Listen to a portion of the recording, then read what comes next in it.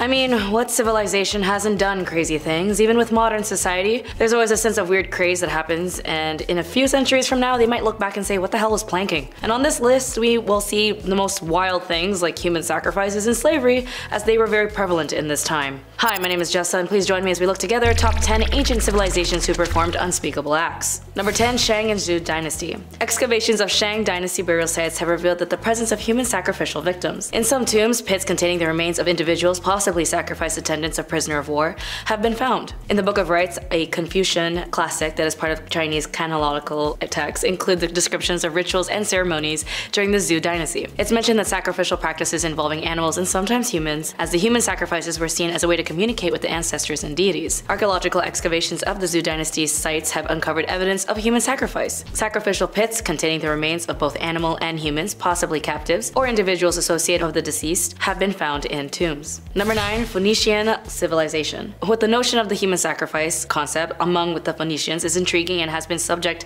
of historical inquiry, it remains an era where evidence is not entirely conclusive. Classical authors, including ancient Greek and Roman writers, occasionally mention that the practice of child sacrifice among the Phoenicians was prevalent. The most common cited source is that of the Greek historian Herodotus, who wrote about the sacrifices made during the time of crisis. However, it's crucial to approach these accounts critically, as they're often based on secondhand information and cultural biases. Archaeological excavations have uncovered evidence of child burials in certain Phoenician contexts. Some researchers interpret these findings as possible instances of human sacrifice, while others argue that the alternative explanations could just be a burial custom or natural causes that also should be considered. Number 8. Celtic Druids. As again, there is more concrete evidence with the Celts engaging in animal sacrifices. Archaeological findings such as animal bones in ritualistic contexts suggest that the Celts conducted ceremonies including the sacrifice of animals. However, Julius Caesar, in his writing on the Gallic Wars, mentioned that the Druids were the religious elite among the Celts and that they had a great influence in matters of both religion and governance. He suggested that the Druids performed human sacrifices, particularly around this time of crisis, inside large wicker effigies or cages. Other classical writers such as the Greek historian Strabo and the Roman poet Lucian also made references of Druidic practices, including the suggestion of human sacrifices. But again, however, with these accounts are often secondhand and influenced by the biases of the time. Especially when it came to interest in occupying more land,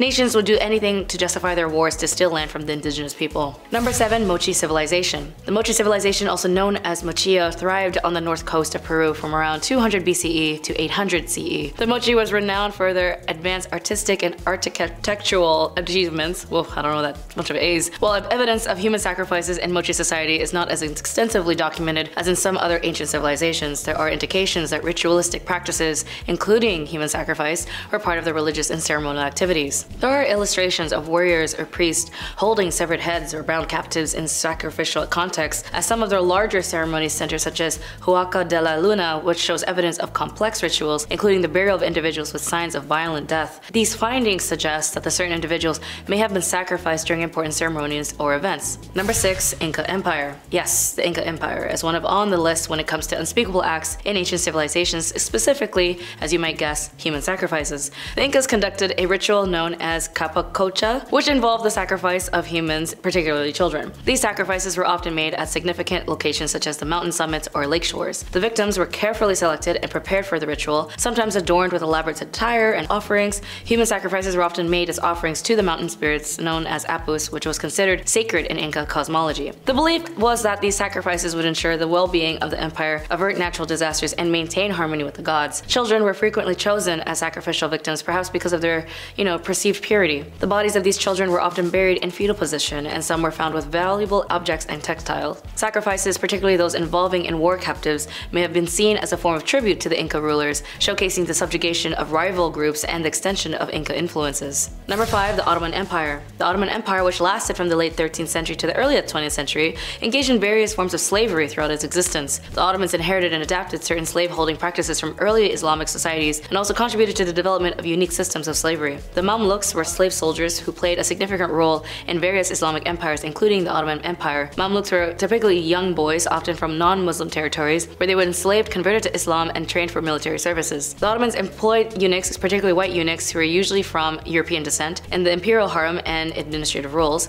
as black eunuchs, often of African origins, were also significant presence in the Ottoman Empire, particularly as well in the harem. The Ottomans engaged in the trans-Saharan and trans-Indian Ocean slave trades, acquiring slaves from various regions including East Africa. The Ottoman Empire began to take steps forward towards the abolition of slavery in the 19th century, influenced by the internal reform movements and external pressures. Various edicts and legal reforms were enacted to limit and eventually end slavery. Number 4, the Byzantine Empire. For the Byzantine Empire, they too also engaged in the trade of slavery. However, they had slaves for different industries, from domestic, industrial, military, agriculture, and so on. Similar to the other historical empires, the Byzantine Empire employed eunuchs in various capacities. Eunuchs were often castrated and served as guards, administrators, and court officials. Their lack of family ties was also seen as an assurance of loyalty as well, and the Byzantine Empire also engaged in the slave trade, acquiring slaves from various means including war, piracy, and commerce. Slaves were obtained from regions around the Mediterranean and beyond. The Byzantine legal system had specific laws regulating slavery. These laws determined the rights of slave owners and the legal status of slaves and the penalties for mistreatments. The spread of Christianity in the Byzantine Empire had a nuanced impact on the institution of slavery.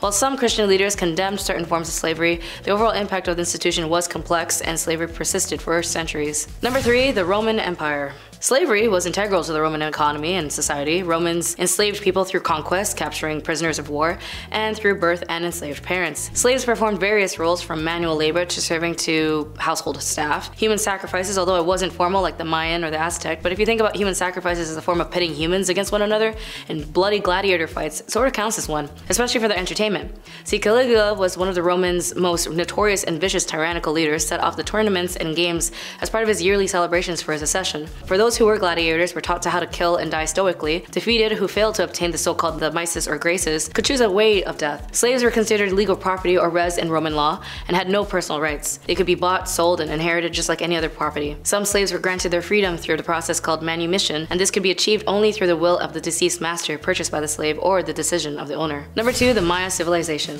Human sacrifices was indeed part of the religious practices of the ancient Mayan civilization, which thrived around in Mesoamerica from around 2000 BCE to 1500 CE. Human sacrifices in Maya culture was linked to religious rituals and beliefs, and it played a significant role in their worldview. Human sacrifices was considered a religious ritual with deep spiritual significance. The Mayans believed in a complex pantheon of deities and offerings, including blood offerings through sacrifices, as they were seen as a way to communicate with these gods, maintaining cosmic balances, and ensure the well-being of their communities. The Maya engaged in elaborate bloodletting rituals where the individuals, often rulers or high-ranking individuals, would pierce their own bodies to extract blood. This blood was then also offered to the gods. The act of bloodletting was a form of personal sacrifice and dedicating to the divine. In addition to self-sacrifice, captives from warfare or other sources were sometimes also used as sacrificial victims. These victims were often subjugated to ritual combat or other forms of ceremony before being sacrificed. The acts of sacrificing captives may have been associated with warfare, cosmological events, or other significant occasions. And finally, number 1, the Aztec civilization. The Aztec society was stratified with a hierarchical structure. At the top was the ruler and the nobility, followed by commoners, artisans, and slaves. Social status was often hereditary, and there were also very limitations on upward mobility. The Aztecs had a complex and polytheistic religion with a pantheon of gods. The god of sun and war held a central place in their religious belief. The Aztecs believed in the cyclical nature of the cosmos and conducted various rituals, including human sacrifices to maintain cosmic order. Human sacrifices was a significant aspect of the Aztec religious practices. The Aztecs believed that sacrificing humans, often captured in warfare, appeased the gods and maintained the balance of the universe. Rituals, including elaborate ceremonies and festivals, were dedicated to different deities. Despite the fall of their empire, the cultural and artistic achievements of the Aztecs left a lasting impact on Mexican and Mesoamerican heritage. Elements of the Aztec civilization, such as language, mythology, and artistic motifs, persist in modern Mexico.